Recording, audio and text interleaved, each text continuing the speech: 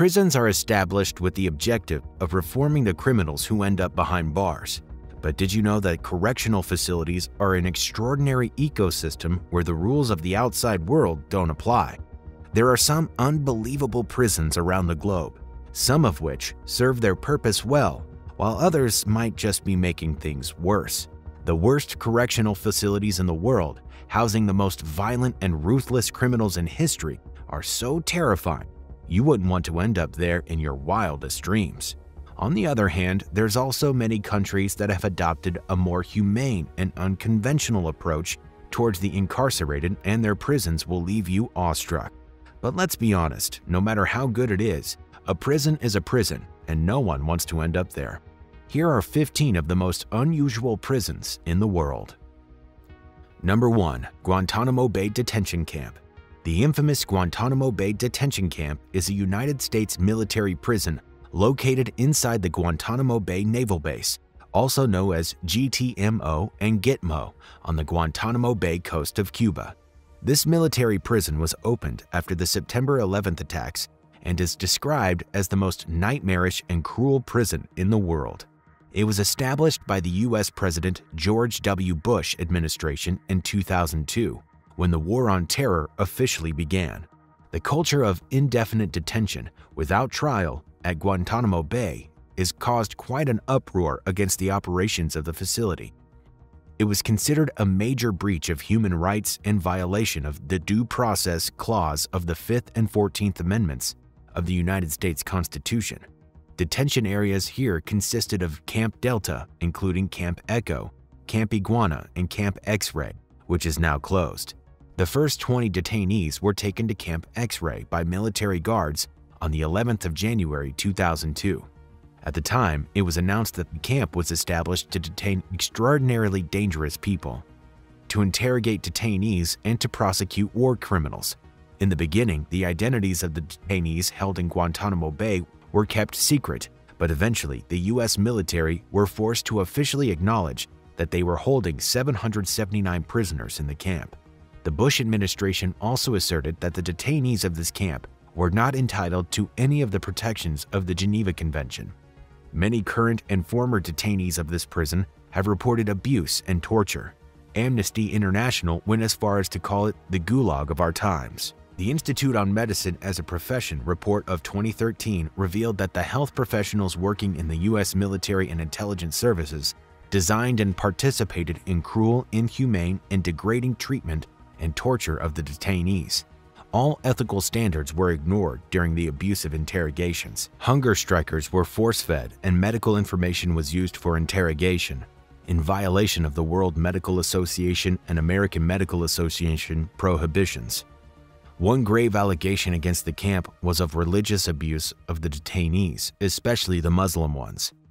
Besides that, Red Cross inspectors and released detainees have alleged torture methods like sleep deprivation, beatings, solitary confinement, humiliating acts, and extreme temperatures. Many of the Guantanamo Bay prisoners were treated so cruelly that they took their lives, and their survivors suffered from lifelong physical and psychological trauma. Clinical depression is common in 1 out of every 5 Guantanamo detainees. An ICRC report called the prisoner a tantamount of torture. Despite the international pressure, the subsequent U.S. administrations have failed to shut down this facility, and while most of the detainees have been transferred elsewhere or released, 35 still remain at the nightmarish prison. Number 2. Rikers Island. Rikers Island is a 413.17-acre island in the East River that contains the main jail complex of New York. It was named after Abraham Lincoln. The island is home to one of the largest correctional and mental institutions in the world. The complex is operated by New York City Department of Corrections and has an annual budget of $860 million. The staff consists of 9,000 officers and 1,500 civilians who manage more than 100,000 admissions every year. An average daily population of prisoners here is about 10,000 inmates. The Rikers Island prison is notorious for violence, abuse, and neglect of inmates and substandard living conditions. It has attracted increased scrutiny from the press and judiciary. This has caused several rulings against the NYC government and many assaults by inmates of uniformed and civilian staff, resulting in serious injuries most of the time. Back in May 2013, Rikers Island was ranked as one of the 10 worst correctional facilities in the United States by Mother Jones magazine. Violence in this prison has only increased over the years. In 2015, there were 9,424 reported assaults in the prisons. The correctional facility has a reputation for its culture of abuse. The facility has been plagued with controversy over strip searches of detainees brought in for misdemeanors, using inmates as enforcers under a regime called the Program, solitary confinement, and officer brutality. The prison came under fire during the pandemic too, when pictures of the intake cells at the Otis Bantam Correctional Center on Rikers Island were leaked. These pictures show hundreds of inmates languishing for days or weeks in violation of city regulations, which require that they be assigned a housing area within 24 hours. As many as 26 men were stuffed body to body in single cells and were forced to use plastic bags as toilets and sleep on the floor. It was inhumane treatment, and there was no regard for the social distancing protocols and health of the inmates. Inside these hellish cells, the prisoners barely received food that routinely ran out. There was no access to fresh air, toilets, toilet paper, showers, or medical care. They were also denied attorney visits and trips to the courthouse for hearings. The public outcry over these reports forced the city to take action. In October 2019, the New York City Council voted to close down the facility by 2026. Number 3. Halden Prison. Halden Prison is a maximum security correctional facility located in Halden, Norway. And unlike Guantanamo and Rikers, this one is famous for good reason. This is also the second largest prison in Norway. However, it doesn't have any conventional security devices. Halden Prison was established with the objective of rehabilitation in the true sense. Its design simulates life outside the prison. Every cell is 10 square meters and has a flat-screen television, a desk, a mini fridge, toilet with a shower, and an unbarred vertical window. A common area is shared by 10 to 13 cells and comprises a living room and kitchen. There's stainless steel silverware, porcelain plates, and a dining table in the kitchen, whereas the living room has a modular couch and a video game system. The prison provides adequate, nutritious food to the inmates, but they are allowed to buy ingredients from the prison grocery shop and cook their own meals. The prisoners remain locked inside their cells for 12 hours a day, but they also receive an incentive of 53 kroner, or about $9 a day, to leave their cells. There's also an activity house. There are practices on jogging trails and football fields. Skill-building activities like woodworking, cooking, and music classes are also offered. The inmates even get a mixing studio to record music, and there's a monthly program broadcast by the local radio station. Halden Prison offers a library with books, CDs, DVDs, magazines, and a rock climbing wall. The prisoners are also given questionnaires to fill out and give feedback regarding their experience and how it can be improved. The inmates are also allowed family and friend visits twice a week for 2 hours. In fact, there's a separate chalet-style house where inmates can even receive visits from family members who can stay with them for an entire day. No wonder it has been called the most humane prison in the world. Number 4. Kamiti Maximum Security Prison. Kenya has a reputation for the tough and inhumane conditions of its prisons, especially the Kamiti Maximum Security Prison. It is located in Roysambu constituency, or Nairobi County, and in simple terms is the absolute worst. The prison was built in 1954 and was originally named Kamiti Downs. It lies in the middle of its 490-hectare estates. During the 1980s and 90s, several political prisoners were held at Kamiti. The prison is also notorious for the numerous executions carried out inside its walls. This prison was built by the British, who modeled it after an old-school colonial system to house offenders during state of emergency in 1952. Kamiti is severely overcrowded, and the conditions here are unsanitary. Officially, the prison has a capacity of 1,200 inmates, but according to reports, there are between 1,800 and 2,500 prisoners crammed inside it. The health conditions are terrible, with infections like tuberculosis, dysentery, and STDs being common. Kamiti still has its original gallows, though the last execution occurred here in 1987. If the reputation of this prison wasn't tarnished completely, the 2008 riot only made things worse. The riot was sparked by a contraband search and was filmed on cell phone. The footage was also shown on television. The prisoners made news again when 3 convicted terror suspects escaped the prison and 7 wardens were then arrested for aiding them. The G Block is particularly famous for its cruel lifestyle. The prison doesn't have a reliable water supply to this day. Number 5. Carandiru Penitentiary. Officially referred to as the Sao Paulo House of Detention, it was a prison located in Sao Paulo, Brazil, and was designed and built by Samuel das Neves back in 1920. The prison was operational from 1956 to 2002 and was once considered the largest penitentiary in South America, housing 8,000 inmates. This prison was where some of the most horrifying acts of brutality took place. On the 2nd of October 1992, military police stormed the prison after a riot broke out. More than 111 prisoners lost their lives in this clash. This was a massive human rights violation, and the facility was only a detention center, not a penitentiary, which means the inmates there hadn't been convicted or even tried. In April of 2013, 23 policemen involved in the brutal event were sentenced to 156 years in prison each for taking the lives of 13 inmates. In August, another 24 policemen were sentenced to 643 years each. In April 2014, 15 additional policemen were sentenced to 48 years. But in September 2017, the court declared trial on this massacre null, and so far none of the convicted officers have served their sentences. The inmates of Carandiru lived in dreadful conditions until 2002, when the prison was demolished with all the prisoners inside. It was never talked about again. Number 6. San Pedro Prison. San Pedro Prison, or the El Penal de San Pedro, is the largest prison located in La Paz, Bolivia. This unique prison is famous for being a society within itself. It's not at all like the traditional correctional facilities. The prisoners here have jobs inside the community.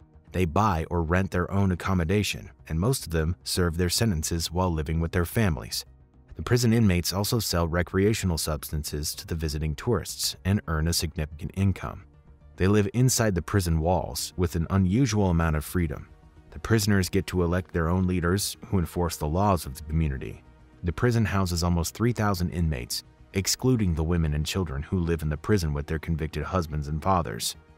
There's also a prison hotel for accommodating additional guests. Although it was built to accommodate only 600 people, this self-run prison is ruled by its inmates. The jail became famous after a novel published by Australian law graduate Rusty Young shed light on the lawlessness and corrupt practices inside the San Pedro prison. The police here only patrols the perimeter to keep inmates from escaping. The governance is entirely in the hands of the incarcerated criminals. The society inside the prison is divided into classes depending on the economic wealth of the inmates. The poor live in dangerous sections with very little resources. The quality of life improves dramatically for the rich inmates who live in gated communities segregated from others and enjoy luxuries like TVs, internet, and even jacuzzis. Each section has a well-structured political system. The administration, who oversee housing, security, punishment, and sanitation. The Bolivian government has been planning to close this prison for years now, but every time the issue is brought up, the inmates riot to protect their homes and community. Number 7. Qingcheng Prison. The Ministry of Public Security Qingcheng Prison is a maximum security correctional facility located in the Qingcheng Village, Xinzhou, Changping District, Beijing. It was built in 1959 with help from the Soviet Union. This is a special prison that houses political prisoners. All party leaders of China have had their political opponents disappear behind the walls of Qingcheng Prison. No journalist is allowed inside. Even the judiciary was kept out. All the prisoners in Qingcheng were kept in solitary confinement back in the day. They were not even allowed to interact in the yard. The widow of the infamous Mao Zedong was also imprisoned in Qingcheng until she took her life in May 1991. The prison is often called the Tiger's Cage because of its high-profile prisoners that once used to be powerful members of the society. Many of the inmates are household names in China, but very little is known about the conditions inside the heavily guarded prison. Nowadays, there are group activities, and the images are locked up in 16 square-meter cells. Some special inmates are granted permission to wear Western suits instead of prison uniforms. The guards are aware of the status of the inmates and therefore keep their hands off them.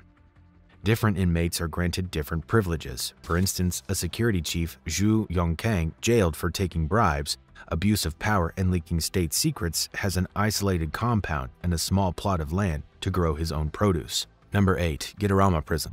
Gitarama Prison is considered one of the most tragic places on earth. The hellish jail is located on the outskirts of Kigali, Rwanda's capital. It was built as housing for British workers back in the 1960s, but later it was converted to a prison. It was designed to only hold 400 prisoners, but today is home to more than 7,000. And at its peak during the brutal Rwandan genocide of mid-1990s, it held around 50,000 inmates. There was no place to sit or even lie down in there, and men would just stand wherever they could. Some even slept in the open latrines, soaked in human sewage. The commander back then admitted that it was a possibility that some of the inmates were innocent. Even today, the prison environment jan't change much. The food supply is scarce, the place is overcrowded, and fights often erupt because of this.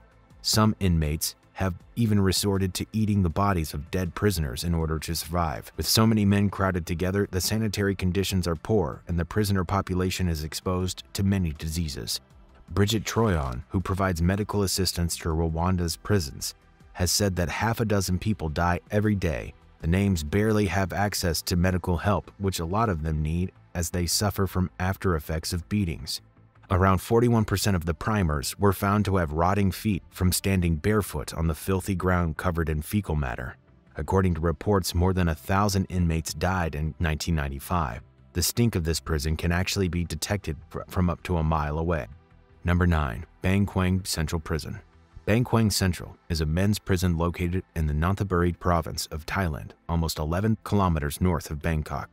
It's part of the Department of Corrections and also the site of the Men's Execution Chamber of Thailand.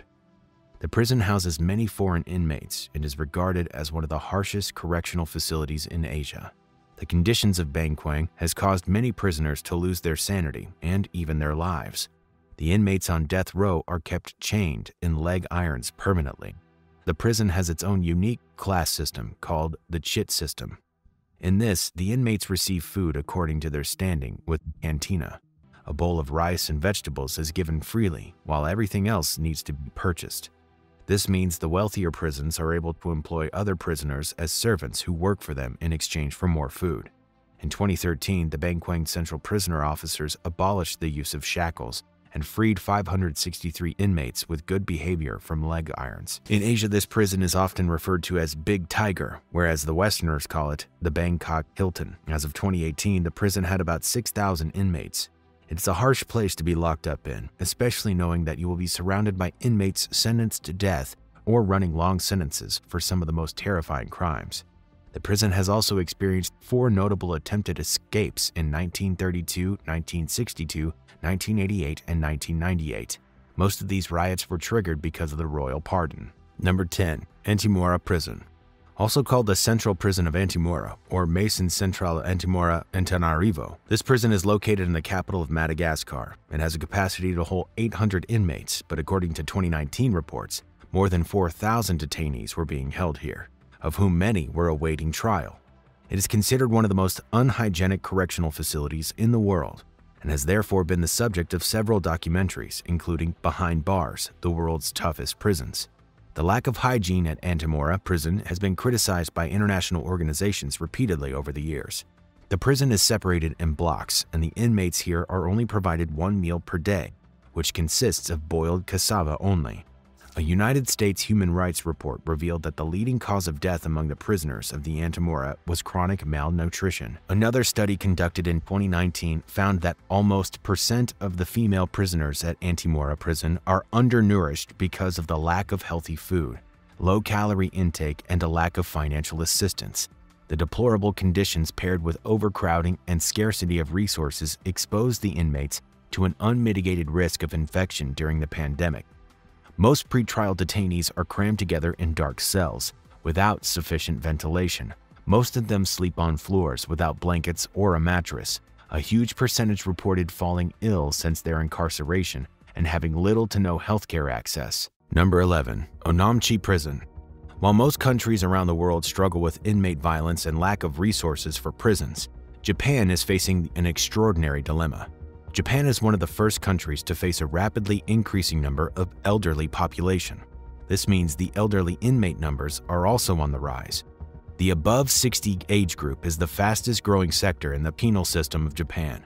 This has caused the authorities to change the prison design in order to make it more elderly friendly. As a result, the correctional facilities are looking more and more like senior citizen care homes instead of jail. Omnichi Prison is located in the city of Omnichi, and all the hallways here have handrails to aid the inmate who has difficulty walking. Adult diapers are regularly handed out, and if an inmate coughs or chokes during the meals, a guard will run to them, pat their back, and make sure they're okay. The geriatric wing has no stairs or steps, and prisoners are even given walkers if needed. The Omnichi prisoners work only 6 hours a day and are given simple tasks like sorting papers, folding laundry, or painting. The elderly prisoners are also less likely to get parole because of the lack of family or homes outside, so they're actually considering these prisons end-of-life care facilities. Also because the inmates are treated far better than the outside world, so they're not very upset about being locked up in here. Number 12. Camp 22. The Hwarang concentration camp, or Camp 32, was a prison camp in North Korea that was reportedly shut down in 2012. Its official name was Kwasalo No. 22. It was a maximum security prison that was completely isolated from the outside world. Back in the 1990s, there were an estimated 50,000 inmates in the camp, and most of them were people who criticized the government, or the ones who deemed politically unreliable or purged senior party members. All the prisoners were detained until they died and were never released. It was based on guilt by association principle, meaning people were imprisoned together with family members, children, and elderly. It was divided into several prison labor colonies and had an execution site in Seoul Valley at the edge of the camp. The conditions at this camp had been described as harsh and life-threatening. The prisoners were like walking skeletons, dwarfs, and cripples in rags. About 30% reportedly had deformities from tortures, beatings, and other mistreatments. Around 2,000 prisoners had missing limbs and were still forced to work all day long. Each prisoner received just 180 grams of corn twice a day, with barely any vegetables or meat. The meat in their diets only included rats, snakes, frogs, and insects. Around 1,500 to 2,000 people died of malnutrition annually. But despite the death population used to remain fairly consistent, meaning more were brought in as the previous ones died, single prisoners lived in bunkhouses with 100 people in one room. As a reward for good work, families were allowed to live together in tiny houses that were in poor condition. All prisoners only had access to dirty and crowded communal toilets. They were made to do hard labor in agricultural, mining, and in factories from 5 a.m. to 8 p.m., and the only holiday that they got was New Year's Day. The guards were trained to have no mercy on the inmates, and detainees often died. Many prisoners were taken away every year for major construction projects like tunnels, military bases, nuclear facilities, and more in remote areas, and none of them ever returned. Camp 22 was the hub of human rights violation and closed after 27,000 inmates died of starvation. The remaining 3,000 were transferred to Hwarang concentration camp between March and June 2012. Number 13. Black Dolphin Prison. Black Dolphin Prison, or Penal Colony No. 6, is located close to Russia's border with Kazakhstan. The penitentiary is reserved for the most menacing and violent convicts, including serial criminals, cannibals, Chechen terrorists, and criminals targeting children. It was named after the dolphin scripture created by the inmates. It sits on the grass at the front of the prison reception. The prisoners of this correctional facility are under surveillance all the time and are watched 24 hours a day through video cameras. The guards make rounds every 15 minutes. 2 inmates are assigned to each 50-square-foot cell that has 3 sets of steel doors to keep them isolated. There's barely any interaction between inmates or with guards. They're only allowed outside the cells for 90 minutes every day in a barren concrete exercise yard. While moving them from one part of the facility to the other, they are handcuffed, blindfolded, and forced to walk bent over. This prevents them from learning the prison's layout, interacting with other prisoners, or fighting the guards. This technique is unique to the Black Dolphin Prison. All prisoners here are serving sentences of life imprisonment. According to reports, it houses around 700 of Russia's worst criminals. They are fed soup 4 times a day, and they are only allowed to read books, newspapers, or keep a radio. Number 14. Sollentuna Prison. Sollentuna Jail of Sweden is considered among some of the most luxurious correctional facilities in the world, and has even won an award for being environmentally friendly. The high-security remand prison in Stockholm won the 2019 BREEAM Public Projects in Use Award for its range of eco-friendly initiatives. This include an 1,100 square meter green roof made of plants and a turf, a ventilation system that recycles heat from air, and a waste disposal room with storage for 8 different categories of waste. The building is also wrapped in 6,000 square meters or insulating glass and is therefore temperature regulated. According to reports, prisoners in Sollentuna have kitchens to cook their own meals. They also get their own couch to watch television.